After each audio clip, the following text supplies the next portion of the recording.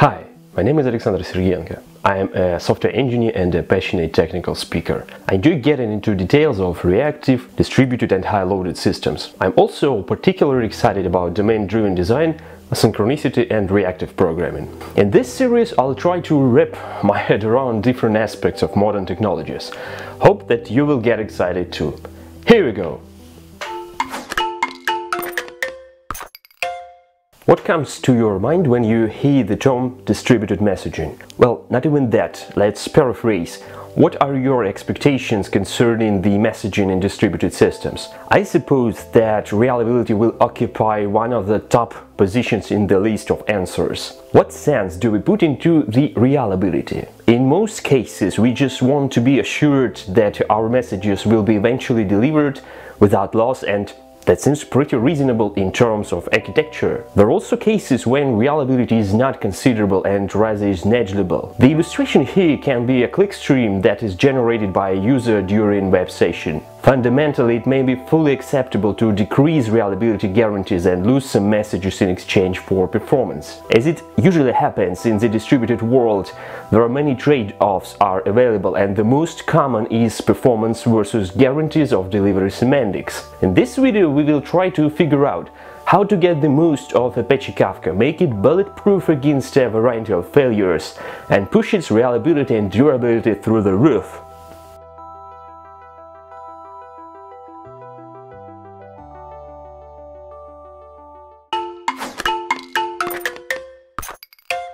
There are four participants in the game called messaging. They are producer, consumer, topic and the broker itself. Producer is an application that publishes records to the broker, while consumer in its turn reads these messages. Broker means the Kafka cluster itself, and it lies straight in the middle between the three. Each participant has unique reliability and performance related settings. Let's start with the producer.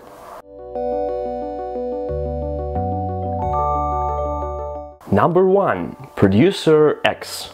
X is the number of acknowledgements the producer requires the leader to have received before considering a request complete. For strict guarantees, you should set it to all. This means the leader will wait for the full set of in-sync replicas to acknowledge the record. This guarantees that the record will not be lost as long as at least one in-sync replica remains alive. Number 2. Max in flight requests per connection.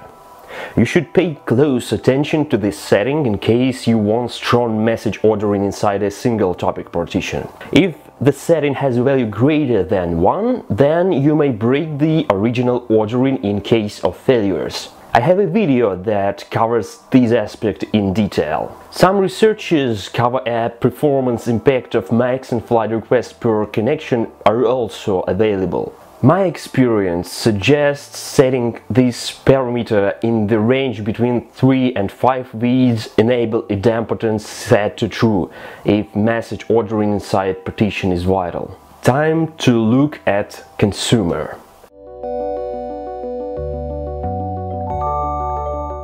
And the number 3 is consumer group ID. Group ID is a unique string that identifies the consumer group this consumer belongs to.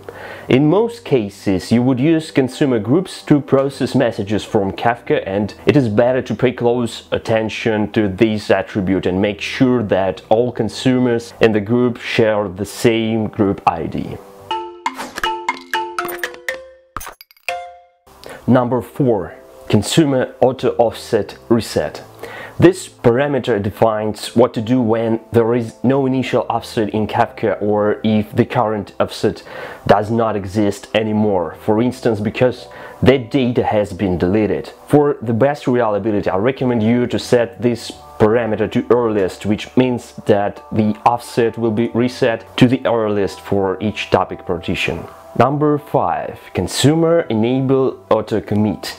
Don't use auto-commits in critical processes because this may potentially lead to message loss during failures, which is only acceptable for at most once delivery semantics. The false value is preferable since it is better to control commits explicitly in the consumer to achieve strict delivery semantics. Number 6. Consumer allow.auto.create.topics. This setting identifies whether the topic will be automatically created when subscribing to. I recommend you explicitly set these to false even if you're using the auto.create.topics.enable parameter on the broker. Now time to look at the settings which are essential on the level of topic. And number 7 is topic min.insync.replicas. When a producer sets X to all, this setting specifies the minimum number of replicas that must acknowledge a right for the right to be considered successful. This allows enforcing greater durability guarantees. A typical scenario is to set min.insync.replicas to 2 for a topic with 3 partitions and set producer X to all. This will ensure that producer will raise an exception if a majority of replicas do not receive a write. The default value is 1. Number 8. Topic retention milliseconds. Always explicitly override this value for critical topics to avoid undesirable scenarios and possible data loss. You should pre-estimate how soon consumers can read the data and set the parameter accordingly. The default value is 7 days, which means records that are older than this period will be subjected to deletion. 9. Topic unclean.leader.election.enable. When set to true, let enable replicas that are not in the in-sync replicas list to be elected as leaders. This potentially leads to data loss and should be avoided in the vast majority of cases. This parameter also can be set at a cluster-wide level. Time to look at the settings which are essential on the level of Kafka broker itself. And number 10 is broker auto.create.topics.enable. I believe that this is a good practice to prohibit the automatic creation of any entities in distributed systems. This implies a significant decrease in control and may drastically affect whole system stability. That's why I recommend setting the auto.create.topics.enable parameter to false. I also think that using GitOps for Apache Kafka is a good way to avoid human mistakes or typos and increase overall system stability. A rule of thumb is nobody except trusted sources should be able to create topics or change their preferences. The next parameter is min.insync.replicas. I've mentioned the producer X parameter when discussing the producer-related settings. When it is set to all, the min.insync.replicas specifies the minimum number of replicas that must acknowledge a right for the right to be considered successful. If the minimum cannot be achieved, then the exception will be thrown.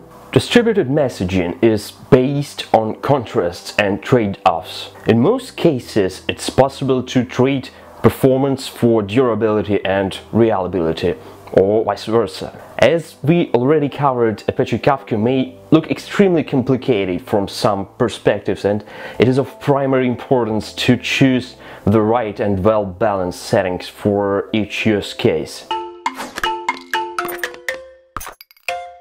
Thank you for watching, hope that you have enjoyed it. Subscribe to my YouTube channel and thumb up this video. Goodbye for now.